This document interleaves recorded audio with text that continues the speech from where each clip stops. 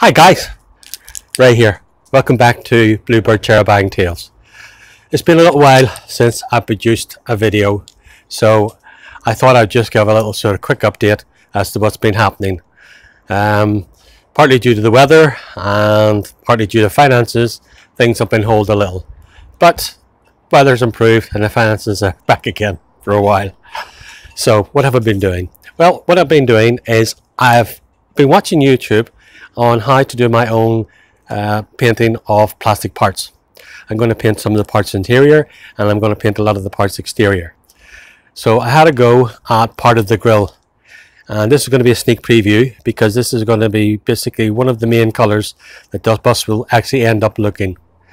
So here we go.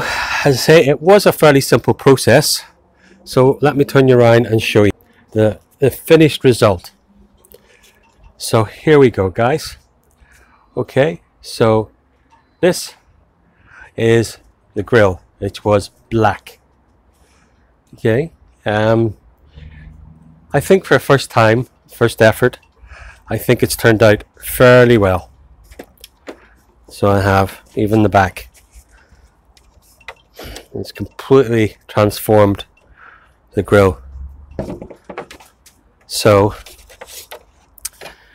I'm very pleased with that. There are still a few imperfections, as I'm sure some people will see, but that was down to me dropping it actually afterwards rather than before.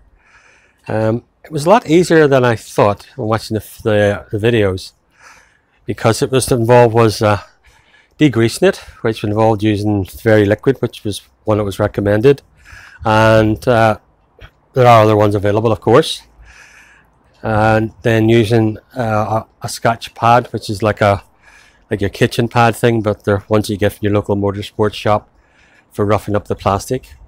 And then I think I was undercoating it. I did undercoat it very, very well. So I did. I did discover a few cracks in some of these little fins whenever I did undercoat it, and I used a plastic glue. So I did to